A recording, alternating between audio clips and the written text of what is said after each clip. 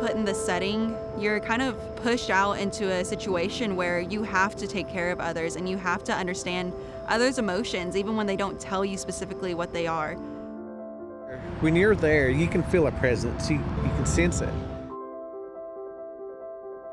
I was really moved. I was really emotional, and how our people lived and how they were treated. It changes them, man. It changes me a lot this past 2 weeks.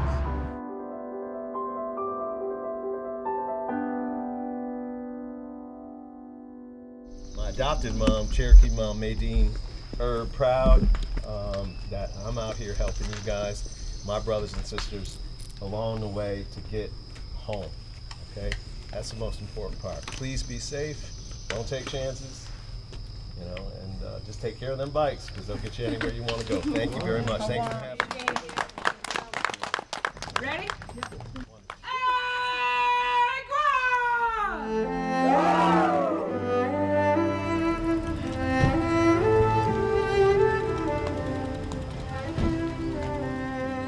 The forced removal of our people happened in 1838.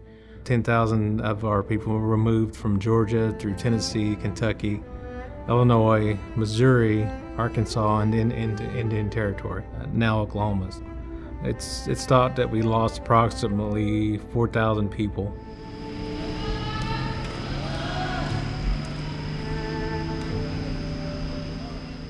The first bike ride was in 1984, but the planning for it started in 1983. There was already a youth leadership program within the tribe under our education department. In '84, we were pretty much on our own. You know, no one knew who we were or what we were doing. It took us a month, 1,100 miles to get home. And so, yeah, I was one of the initial 20. And once we got out there, we didn't ride as a huge group like we do now. We split up into 4 different groups based on our ability. I was in a 4-man group, 4 guys. So just the 4 of us out there, we had to depend on each other. You know, we draft for each other all day and shared water, shared food, and just kept each other company. Are y'all comfortable doing the zoom down the hill and shooting up the momentum thing? Some of us. Yeah, I think some of us. Because we trained, that's all we trained on back in Oklahoma on our hills because of Missouri. Getting ready for Missouri. So hopefully you guys are... People were curious about what we were doing, and they would stop and ask questions, and we would tell them what we were out there for. And then a few times we heard people say, Cherokees, huh? I thought you all were all gone. It amazed me, actually, personally, that people thought we had disappeared. And that was part of the reason for the ride, too, is to go out there and educate the American public that we were still here, that we were commemorating the Trail of Tears, and hoping that federal government would mark that route, because it wasn't marked. We were using paper maps. We'd write down turn-by-turn directions on our little bags on the front of our bikes. We'd had those written down to say to turn. In 1987, Congress started allocating funds to start marking Trail of Tears routes, and I'd like to think we had a part in that.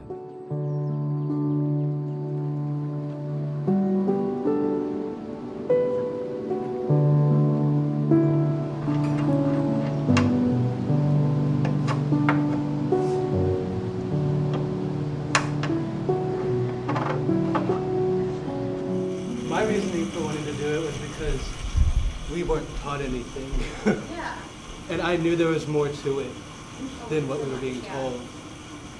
And I think getting that at such a young age was vital to who I am today. Yeah. Second mountain, it sucks. Yeah. I still haven't climbed better in my life Yeah. than I did that day. Every day that we felt that it was difficult, it reminded us that it was nothing compared to what they endured. We talked about the heat. They had freezing cold temperatures. We would need a break. They didn't get a break. We had bikes. We didn't have to walk. We had adequate supplies, and they didn't.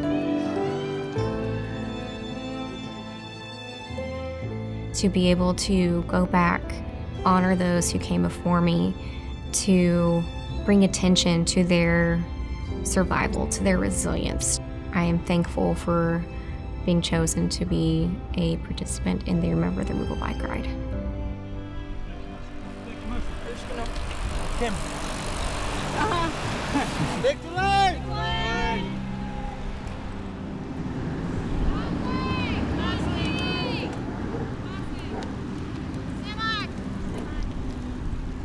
We had a first language speaker with us on the entire ride.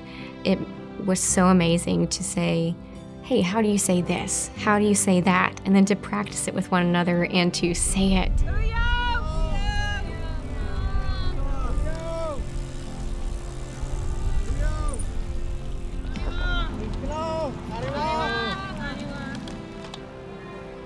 We were at Rattlesnake Springs in Tennessee. We actually sang a song in Cherokee called Orphan Child. The song originated from our ancestors that were on the trail. Jack Baker, who's one of our historians and former councilmen, said, this is one of the first times that this land has heard Cherokee in a long time.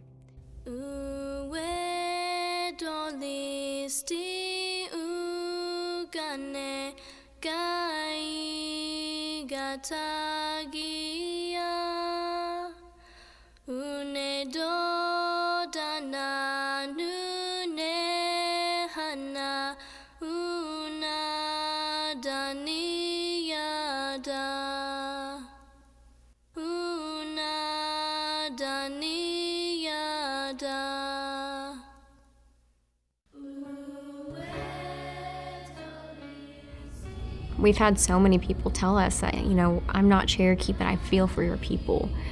I'm not Cherokee, but I want to tell your history. And the thing is, this is not just Cherokee history. This is human history. This happened to people. You don't have to be Cherokee to mourn the lives and injustices that occurred because of the Indian Removal Act.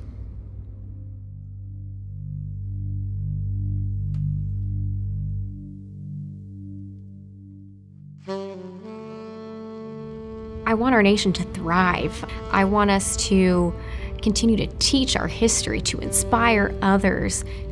I can't put a limit on what I hope for Cherokee Nation when there are so many others hoping for just as much, if not more, for our people.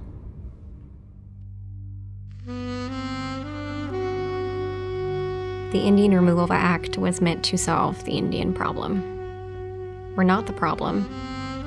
We are resilient. We are strong. We are not going anywhere.